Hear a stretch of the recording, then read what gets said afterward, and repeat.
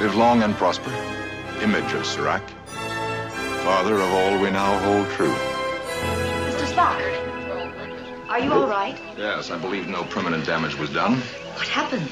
The occipital area of my head seems to have impacted with the arm of the chair. How close will we come to the nearest Klingon outpost if we continue on our present course? 1 parsec, sir. Close enough to smell them. That is illogical, Ensign. Odors cannot travel through the vacuum of space.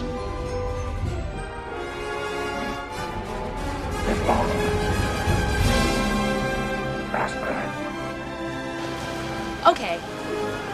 I don't know what this is all about, but I want you guys out of here right now, or I call the cops. I assure you that won't be necessary. We're only trying to help. The hell you were, Buster. Your friend was messing up my tanks and messing up my whales. They like you very much, but they are not the hell your whales. I suppose they've told you that, huh? The hell they did.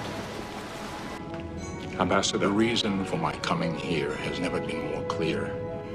The union of the Vulcan and the Romulan people will not be achieved by politics or by diplomacy. But it will be achieved. If I were human, I believe my response would be, go to hell. If I were human. Father.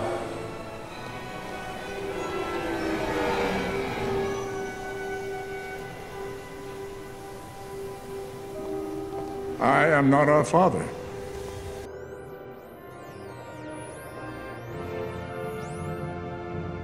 Mr. Spock. Mr. Spock. We are assembled here today to pay final respects to our honored dead.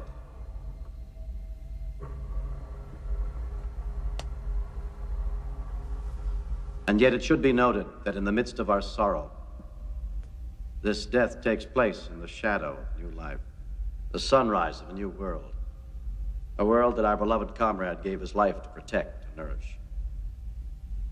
He did not feel this sacrifice a vain or empty one, and we will not debate his profound wisdom at these proceedings. Of my friend, I can only say this.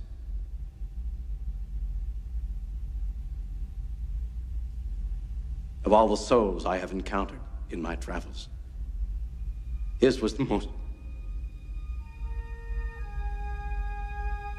human. Others?